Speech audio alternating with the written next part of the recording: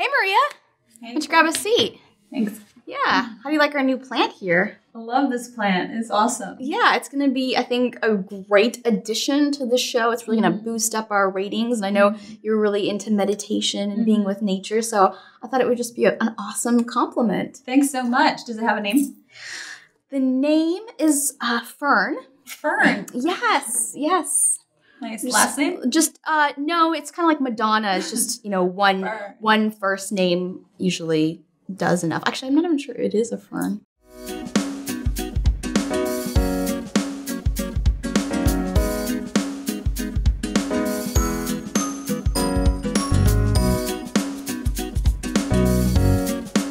Welcome to the 16th episode of FemGenior TV, brought to you by Pivotal Tracker. I'm your host, Poornima Vijayashanker, the founder of FemGenior. In this show, I host innovators in tech, and together we debunk myths and misconceptions related to building products and companies. While it's easy for us to follow a known path and create what we're told to create, that doesn't always translate to us feeling fulfilled in our careers and everyday lives. What does is pushing our creative limits, but that often requires us to take a risk, and that can be scary. We worry about receiving criticism, getting rejected, or just failing altogether. In today's episode, we're going to be talking about how to manage these feelings and gain creative confidence. And to help us out, I've invited a good friend of mine, Maria Molfino. Maria is a women's leadership coach and helps women gain the creative confidence they need to lead. Maria has a master's in design from Stanford University and has worked with professionals and managers at companies like Facebook, Twitter, and IDEO. Thanks so much for joining us today, Maria. Thanks, Poornima, for having me. So you and I have been friends for a number of years, but for our audience out there, let's start by talking about why you decided to go to Stanford and get your master's in design, and then how you decided to apply your design learning to what you're doing today. Sure. So my whole life, I've been a good girl, always followed the rules and did really well in school. Part of that, in order to do that, I had to value analytical and logical forms of thinking. And I devalued creativity and intuition. And part of it was just what the culture and society and school systems supported, right? And where that led me to is jobs I really disliked. So I worked in a cubicle in Washington, D.C. doing research and felt that was really soul-sucking. And then I was in a lab, crunching data in a windowless room, all because I thought I was supposed to, or that's what I should do. Then I had sort of a series of realizations over time, which led me to shift and want to focus more on creativity. And because that is a part of who I am. And interestingly, my father is a doctor. My mom's an artist. So it was really a return to the more feminine side of things. And I went to school, so I applied to Stanford because they had a really cool design program that looked at the intersection of design and learning. And that would allow me to express more of my creativity and explore that part of myself that I felt like I had kind of suppressed or done away with. Yeah. So I enrolled in the program. It was wonderful. It was 1 year. It was really intense. And through that process, what I would say that program gave me more than anything is creative confidence. Oh, that's great. And what do you think that they taught you there specifically? Well, one thing is through the design school, I learned something called design thinking. Okay. Which is a way of designing anything, an experience, a product, a service, but it's a framework, it's a process. And one of the things about design thinking is being experimental, allowing yourself to make mistakes, allowing for many, many ideas, not being precious about your ideas. Yes. And so that allowed me to have more creative confidence and realize, wow, school in some ways screwed me over. Right or wrong answer. Right? Yeah. And then there was an unlearning that happened through design. That's one big piece of the portion. The other is that I taught stress management through the medical school. And that's where the understanding of how to manage your energy, yoga, meditation was a big part of my journey as well. And so after I graduated, I kind of combined those tools. You imagine design as a tool set, yoga, meditation as a tool set. And the goal, or the thing I wanted to work on, was women and women's leadership specifically. So how can we leverage these tools like design thinking and creative competence, as well as what we learned from yoga and meditation, and really support women in rising and empowering themselves to be better leaders. Yeah. And you had talked about how when you started your career prior to being at Stanford and prior to going for your degree in design, you had mentioned that you were very analytical. And so how did creativity become important to you? And why do you think it's important to everyone else out there? Well, I think creativity is the state of nature. So if you look outside, or if you look at a forest, what do you see? You see regeneration. You see creativity. You see that things are constantly being born out of nothing. Right. And so nature is an example of creativity. So for me, the realization that I had is that I'm a part of nature. And when I had that realization, that allowed me to say, I'm naturally creative. How couldn't I be? Right? Because I am nature. So that's where the understanding of creativity came. Now, as our society, you have to understand the school system is built on the Industrial Revolution. Right? And so what does that mean is disconnection from nature and a sort of kind of assembly line, right or wrong, yes or no, black or white kind of thinking. And so naturally, that's what was strengthened. And I see strengthened in a lot of both boys and girls, men and women.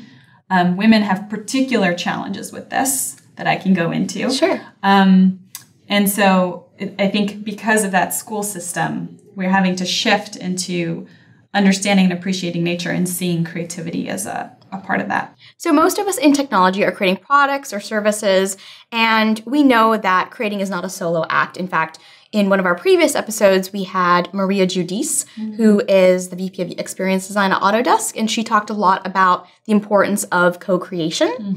But the problem I've seen when co-creating is it's very, very easy to defer your creativity to somebody else, like a boss or a teammate. And even for myself, earlier on in my career, when I was a software engineer, there would be times I would be sitting in a meeting and I'd have an idea for how to improve a product or a process, but I didn't say anything, because I was always concerned about people saying like, oh, what does this like junior engineer know about building a product or even a feature? So I held back, and I didn't feel good about holding back, but I also wasn't sure enough to speak up. So why do you think that happens? Why do you think that even though we're creative, we start to hold back? I think we hold back because we're afraid of making mistakes, right? And part of that comes from our conditioning of we can't speak up unless we know the right answer. We can't speak up unless we're 100% sure that what we're going to say is valuable. Where did we learn that from? I don't know. You tell me. Yeah. School. Yeah. Right? We learned that from school, right? You don't raise your hand unless you know the answer. You don't just speak and figure out your thoughts as you speak. You have to have a good reason to speak. And so I think that kind of conditioning carries over into the workplace. And so my guess is when you were a junior engineer, you were just fresh out of school. You may have felt more, I'm not supposed to. Right? I'm not supposed to. So I think that's really common. And why is it then, so we don't want to take this risk because we feel like we're not supposed to until we have a formulated 100% sure thought. But are there other things, like I know we talked about in the beginning, there is criticism, rejection, failure. Are all those things also wrapped into that? Yeah, absolutely. I think the fear of being criticized and judged is huge, and that comes from making mistakes. What happens when you make a mistake? You look stupid. Right. You feel embarrassed. People laugh at you. People think things of you. They have opinions, right? So I think it's kind of like a conglomerate. They come hand in hand. The fear of being rejected, the fear of being criticized, and the fear of being mistakes. They're kind of a trio. Yeah. But then how do we move past that, especially for somebody that's inexperienced? How do we move past that and then finally decide to speak up? I think it's really getting to know your inner critic. Yeah. Which I think you and I have talked about quite a bit. The inner critic tends to show up when we are expanding, when we're at a growth edge. So when we are going to take up more space than usual or more time than usual, when we're going to become more visible, for example, when we're going to share a part of ourselves that maybe we haven't shared before. Sure. That's when the inner critic likes to get the loudest. So I think being able to be aware of your inner critic and recognize when it's coming up. So know the signs of your inner critic is the first step. Awareness is the first key. In fact, I would say recognizing the inner critic reduces its power on you quite a bit. Okay. Yeah. But let's just play devil's advocate, right? So what's the big deal? Let's give in to our fears. Let's give in to our inner critic and just keep collecting that paycheck. You know, as creators, we're just going to say yes to our boss or our teammates and defer to them. So what? So what if we do that? Yeah. Well, I think most people don't even get to that stage. Oh, okay. Yeah, most people are not even aware their inner critic is driving the boat. So I think the first step is, so if you get to the stage where you say, okay, my inner critic's running the show, but I don't care. I'm still going to go on. Then the case I might make to you is, do you really care about growing and expanding? If you want to stay stagnant and continue to play small, then don't worry about your fears. Okay. You know, or just, you know. Sure. But if you want to expand and grow in your creative work or as an entrepreneur, as a leader, you absolutely have to learn how to relate to your fears. Okay. And this just a key distinction I want to make. I'm not talking about abolishing or eliminating fears. I'm talking about coming into relationship with fear, which is, I think, a key part of the creative process. Okay, so let's dig into that. Let's start with those three fears, and let's start with the fear of criticism, right? And this is multifaceted because there is the criticism of ourselves, which probably originates from the inner critic, but also the very visible criticism of others, our teammate, our bosses, etc. Let's start with the first, the self-criticism. How can we handle the self-criticism? Yeah. I deal with self-criticism every day. I wake up in the morning, look at myself in the mirror. Hey, you. Yeah. Hey, this isn't right, right? So I think it's an ongoing process is one thing to be aware. First of all, you're not alone. The second is it's an ongoing process. It doesn't really go away. So I think what I was alluding to before about the inner critic, being able to recognize when the self-criticism is emerging is the first step. So recognizing the signs of self-criticism. Okay. The second is having self-compassion. Yes. Which is a lifelong journey. And I think there are specific tools and techniques for self-compassion that are really wonderful that I still use. In fact, I used this morning. I wrote my inner critic a lovely thank you letter. And it was really powerful because one, I externalized my feelings. And two, I was able to reframe a lot of the negativity into positivity. I was able to transform that emotion. Okay. What was the example? Like what caused the inner critic to knock on your door this morning? Well, I think we talked about when you're at a growth edge, when you're about to be seen, when you're about to share a part of yourself. So you knew you were going to be on FemEngineer TV. Yeah, yes. I knew I was going to be on FemEngineer today. Yes, and I'm also on a growth edge with my own project. Sure. I'm about to launch something big. It's an inflection point in my own business. So, of course, the inner critic's going to be very close by. Okay. And so you decided to take a moment for yourself. Yeah, and I also meditated, and that helped a lot. Okay, wonderful.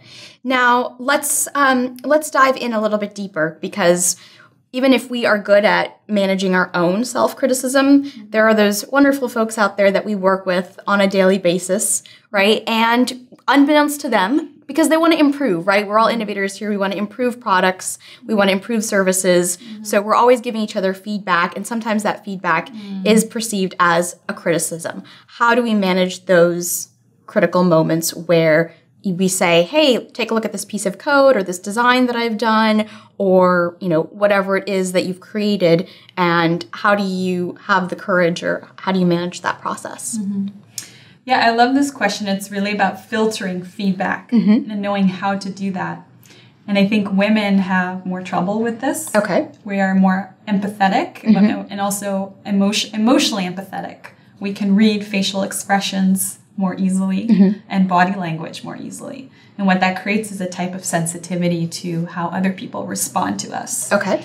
So it's important to learn how to filter feedback. And I would say there are 3 things you have to ask yourself when you are confronted with someone else's criticism or feedback. The first is this person close to me? Is just one layer or consideration. For example, if I get feedback from an internet troll. Yes. Which Love happens. those people. Yeah.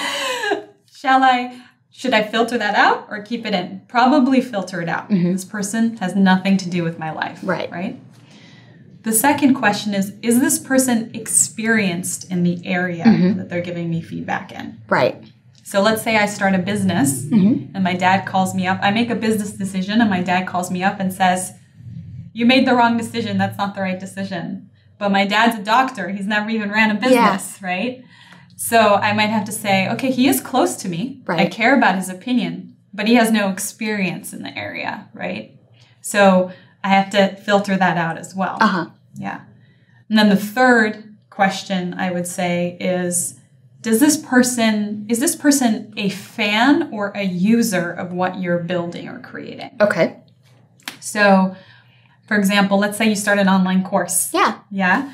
And you get an email from a close friend and they're like, I've taken courses like this before. So they're close. Yes. They have the experience, right? Yep. But I think you should do this. And why don't you do that? Surely you've gotten feedback. Oh, you've been reading my emails. Yeah. Right? So at that point, you have to ask yourself, is this friend my target audience? Right. And often they're not. And so this is really helpful for me because I have really experienced, talented, close people in my life who want to give me their opinion about how I'm running my business and what my branding decisions are. But the truth is they're not my target audience. So they really don't know. So that's another way to filter out. So I think those 3 questions help with filtering out criticism. Good. And then once we do the filtering, then how do we process the feedback? Like, let's assume they've passed all the checks. Okay, great. Yes, you are an expert. You're close, like we're coworkers. You know what you're talking about. But in the moment, it still kind of stings, right? Especially if someone says, oh, look, you made a bug here, or your design's not quite pixel perfect, or, the way that you did that presentation, you had a lot of ums in it, right? How do you manage that? I think, if it stings, that's, you got to feel that sting. Good. Okay, good. So sit with it and be okay with sitting with it. Yeah, I think you got to feel the sting. I think the other is you got to create some space between you and what you're creating. So this is the artist's dilemma, right? Okay. Yeah, let's talk about that. We just get so attached to what we create, and this is our baby and it's so precious and it's an expression of who I am. And it's my soul, right? Yeah. And so there's this intense attachment. And so I think creating space, so being able to start to depersonalize yourself from your creative work and see that in some ways you are worthy. Right. No matter what, and it's not attached to the creative work is helpful. This is why I like design and design thinking, because when you think like a designer, right, you're able to say, hey, this is a design process. This has nothing to do with me. Yes. This is just this target audience member isn't resonating. So there isn't resonance. I think that's a good framing, just to see it as maybe there's a lack of resonance here. Has nothing to do with me. It has nothing to do with them. We haven't found fit yet. Yep. So thinking of it in terms of fit, like product market fit, is maybe a way to start depersonalizing as well. Okay. And that probably also helps with rejection, right? Yeah. Okay. And one other thing about rejection is to think, what helps me with rejection is actually thinking about conversion rates. Okay. Yeah, tell me more. When you think about what is the actual conversion rate for something, it's a very small percentage. Yes. Right? It's like, I don't know, 1%, sometimes 1%. Less, sometimes like 0.1. Yeah. And yet we operate like our conversion rate should be 100%. Yes. Like I just went up to this one person data point of 1 and they need to fully accept me and love my project. So there's something around going for breadth and allowing yourself this, again, thinking like a designer, allowing yourself to really open up and go for many, get many people's opinions, or put yourself out there in front of multiple people and expect a low conversion rate. Right. I think that helps frame rejection. Yeah. Instead of feeling like, oh my God, 50% of people rejected me. That's so high, and feeling bad about that, saying, actually, that's great. It's 50% of the people I don't have to deal with anymore. Yeah. Or 50% of people I don't have to deal with anymore. Yeah. So I think, I know that you've felt this too as an entrepreneur, like you get rejected all the time, and only a portion of things move forward. Right. But that's why you have to keep putting yourself out there and you have to go for breadth. Yeah, very good. And let's talk about the last and biggest fear of them all, the fear of failure. Right? We do something, we try something, we put ourselves out there, and not only do people reject it, but it might just not, like, even 100%, like, nobody accepts it, not even 1%, not even 0.1%. How do we move past that? Or how do we even move past that thinking? Sometimes people don't even fail, but they have that fear before they've done something, right? So a lot of times it's they do and they fail, but a lot of times it's like they haven't even stepped up to bat yet. Yeah. Well, I also feel like not a lot of people have failed. Yeah. Well, I mean, I'm just trying to think, like, again, like you said, the fear of failure is bigger than the actual experience of failure. So, because a lot of people talk about the fear of failure, and I feel it's very conceptual. It's like in the realm of imagination, because a lot of people have not even gotten close to that. Sure. So there's a reframe or a questioning that I have, which is, well, let me ask you this. When people fail, what are they afraid of after that? What are they afraid of after what are the consequences of failure for them? Mostly it's ridicule, right? It's ridicule and the criticism, again, of their closest friends, family. There are some who are concerned about, well, if I fail, I'm going to lose my house, right? Or I'm not going to be able to put food on the table. But that's a very small portion in our industry and sort of the way we are positioned. Like, we have a lot of comforts, so we don't have to worry about that as much. But we do have to worry about ridicule, right? Oh, my startup didn't exit, or I had to shut down, or it got deadpooled, or our product didn't take off, or we had a huge churn rate of customers who left, or someone badmouthed us on Twitter, right? So it's mostly around ridicule. Yeah, I agree. So I think when you probe fear of failure, it goes back to what we talked about, the trio, right? Fear of criticism, rejection, as a result of making mistakes. So I like to frame fear of failure as fear of making mistakes. I think it's a more practical, kind of concrete way of thinking about it that is more immediate and people have more experience with in their day-to-day, In their day-to-day, they might not feel like they'll fail, but they'll feel like, okay, I made a few mistakes. Right. So it just keeps it more concrete. Okay, so let's assume we're ready to face our fears and we want to move forward with a creative pursuit, but we're not 100% confident yet. We're kind of dipping our first toe in. Tell us about how we can go about practicing creative confidence. Well, let's define creative confidence. Sure. Creative confidence is a mindset. Okay. It's a way of being that comes from design thinking, which is allowing yourself to be experimental, make mistakes, letting go of perfectionism, right? It's a way of testing. It's a mentality of, let me test this to see what happens. Right. It's also having a detachment from outcomes. So it's a mindset that encompasses all of that, is what I think of as creative confidence. For women specifically, I've outlined 10 blocks to creative confidence that you can journal around. It's in a playbook that I have available on my website. So I think the first way we deal with fear is being able to acknowledge and recognize that it's there. The second is to be able to pinpoint it in the body. So fear often exists and lives in the body. We don't think of it that way. We think it's like a mental construct. It is, but it's a mental construct that's tied with a physical attribute as well. Sure. So it's oftentimes when we're able to notice our fear in the body, it can really help diminish its power. So an example is I was talking in my group a coaching session, a woman, she was sharing about her inner critic. And she said, it reminded me of your example. She said, I was in a meeting and I'm a new designer. And I felt, who am I to share what I want to share right now? Right. And she said she felt that in her throat. And she went like this, felt it here, right? And so the fear was in her throat.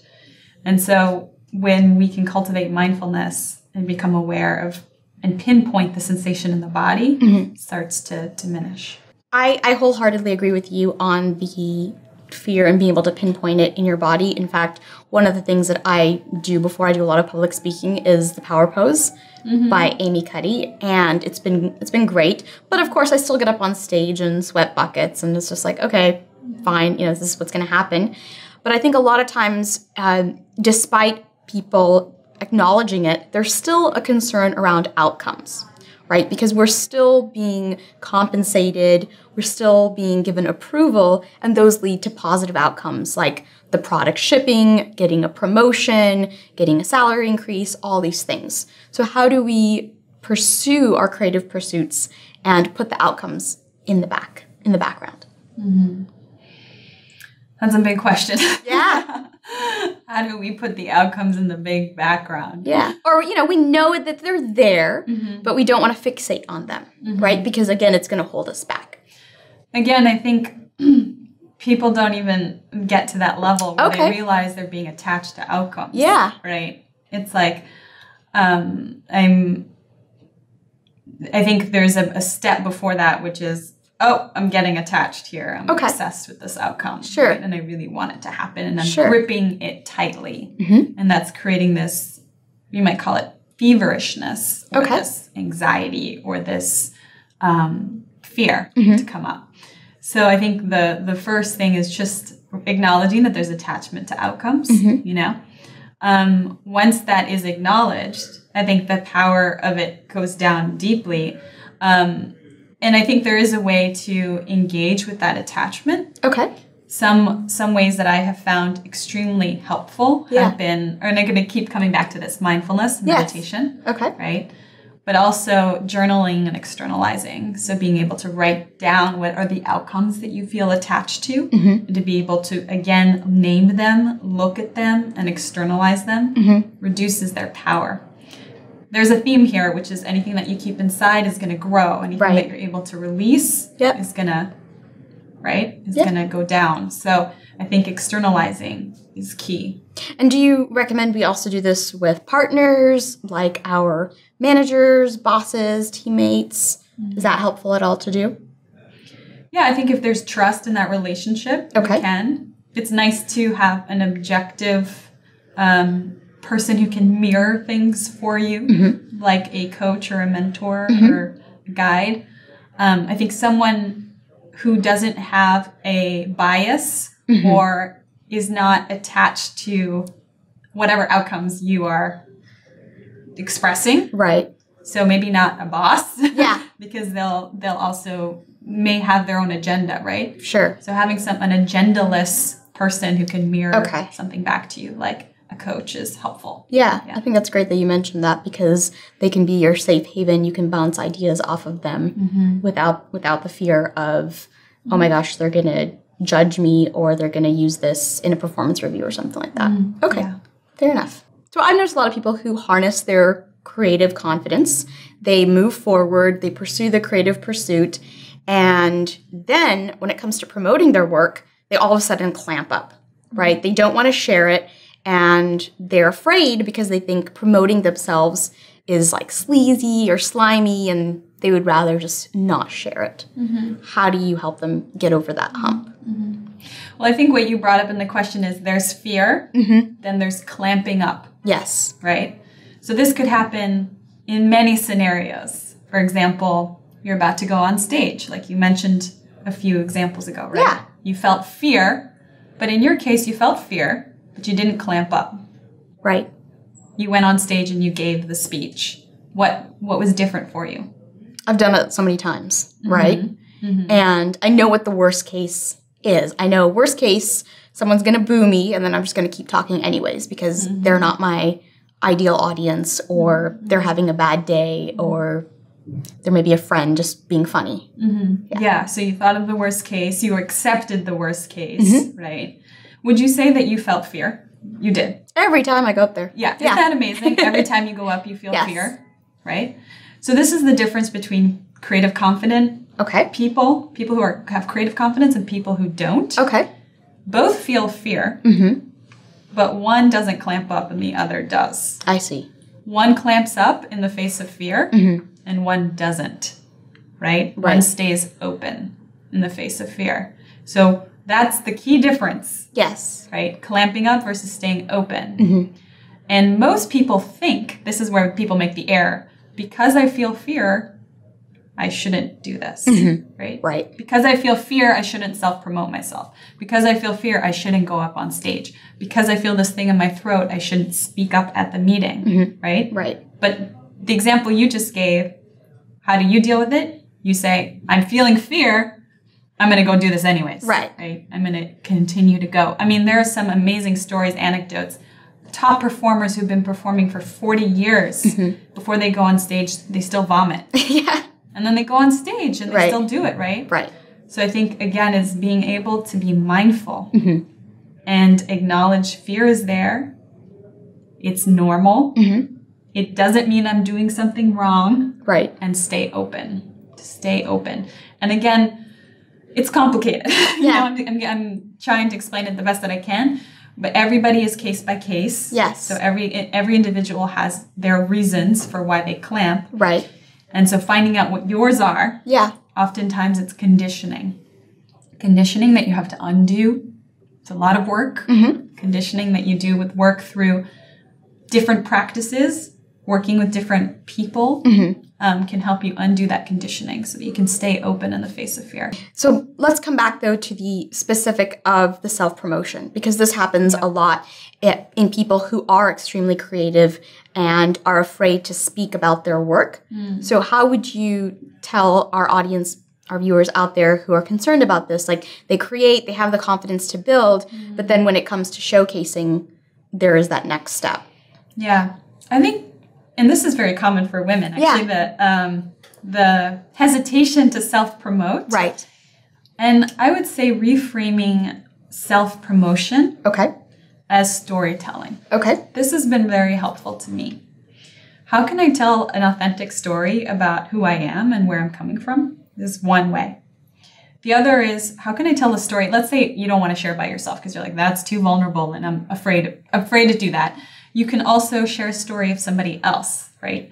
A user that used your product, a client that's gone through your service, a reader who read your book, a friend that you gave advice to.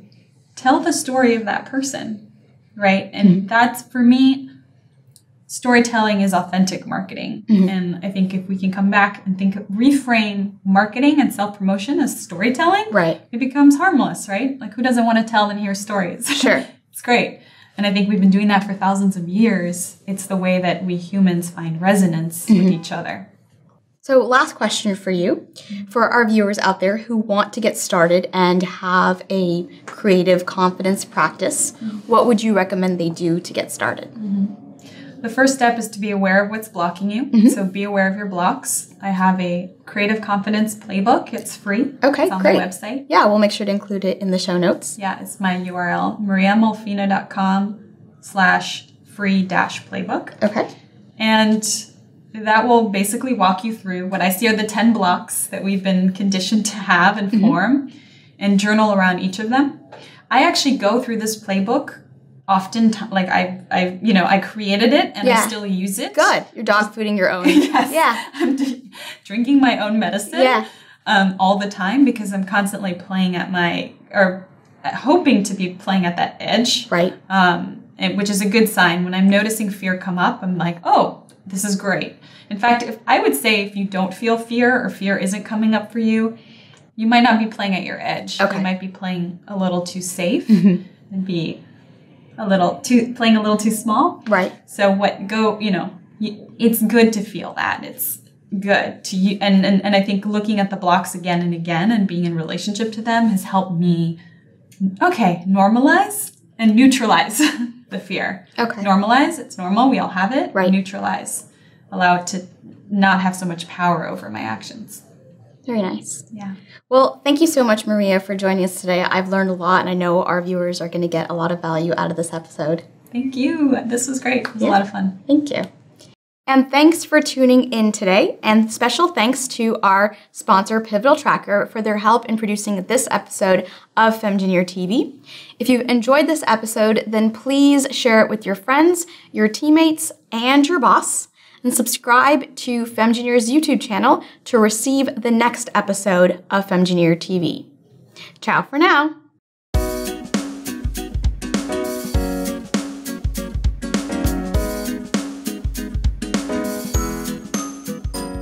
This episode of FemGenier TV is brought to you by Pivotal Tracker. Build better software faster. Hi, Poornima Vijayashanker here, founder. Hi, Poornima Vijayashanker. I can't say my own name right. While it's easy for us to feel, I can't get the words out. Welcome to FemGenier TV and our special guests today. Yeah, we didn't acknowledge the plant, Poornima.